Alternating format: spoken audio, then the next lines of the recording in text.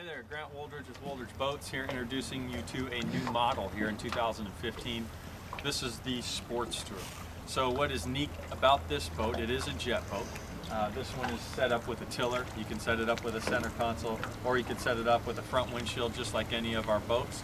Inboard or outboard jet, outboard prop if you like. Lots of different things you can do with it. It has the Wooldridge tunnel, so it's a super aggressive, shallow water handling boat.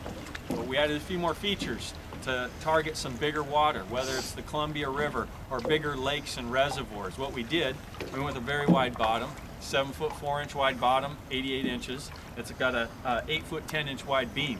We added some more V. Without compromising that shallow jet boat ability, we went to 12-degree deadrise in the back, 18 degrees in the front.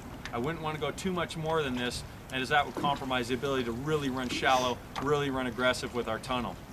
So we're adding some features to make you feel comfortable in that bigger water. We've got the nice high sides. There's 30-inch high sides here. Of course, we have our Wooldridge toe kick. Walk your feet up right underneath the side. Feel comfortable leaning out, netting a fish, dealing with fender, whatever. Nice 12-inch wide gunnels on top. Top load rod lockers, as you can see. This is all standard equipment on this Sportster. Put your rods in through the top, nice dry place to store them.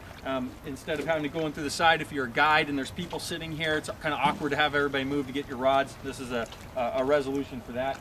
This is a standard way to do it. We also can do full length, welded, whatever you want. These two are standard though. Boat comes standard with that lower tray below it. Rod holders down there as well, that's standard. Double tray extensions in the front, that is standard. Diamond plate step deck in the front, rope and chain storage under the front bow cap, that is all standard. Optional on this boat, there's a number of cool things that we've added.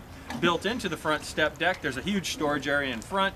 There's a big storage area, and this back one's split in two. Storage for batteries, plunder, whatever it is. On this side, a huge fish box, okay? You can mix and match, do a number of different ways with that.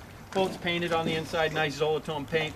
We got some cleats added. It's got the Miller Marine track system, so moving rods forward and back, bait stations, barbecue, different things like that. That's very handy at times. The boat has some locking transom storage in the back, so if it's batteries, gear, plano storage, tackle boxes, you can lock it all up. We got an electronics locker here. You can put up to a 12-inch screen inside this thing. Our switches, gauges, that's all hidden in there. The door slides off quickly. You can leave it in the truck when you're out fishing, but then when you're back at the hotel or at the restaurant, you can lock up your electronics. We have a hot sink in the back. You can pull up to your kicker, keep your hands warm when it's out there and it's cold. We also have a bleeder box here in the back corner. Drops all the way down below water level. You drop your fish down in from the top, water comes in, it bleeds it, so it's nice and clean, so we're not just taking that fish right out and running blood across the floor up to the cooler. Some cleats, set up really nice. This boat handles incredible. It's got our tunnel, as I said, so we're not compromising on super aggressive shallow water handling like a lot of the local western Washington rivers, though that type of stuff is all over the U.S. You still want to be able to handle the boat in shallow water, corner hard, go where you point it. But also this boat has the bigger features, again, for bigger water, lakes, reservoirs, and big rivers. So that's what's so unique about this hull. We're really excited about it. Lots of different configurations. This is a 21-footer. We also will make it in a 23 and also in a 25. So you're really going to cover a lot of margin here. So we're real excited about it. I'll show you how it runs here in a second.